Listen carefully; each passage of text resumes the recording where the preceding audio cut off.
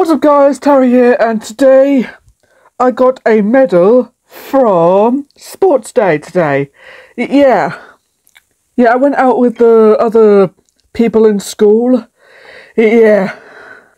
The first sports I did was soccer, which is the American version of football.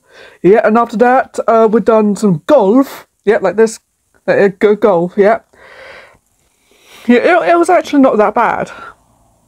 And then we went indoors to do some gymnastics, yeah. I do exercise and then we went on the trampoline, the indoor trampoline. Yeah. And after lunch, during break time in sports, I got a tattoo. A nice stitch tattoo. Yeah.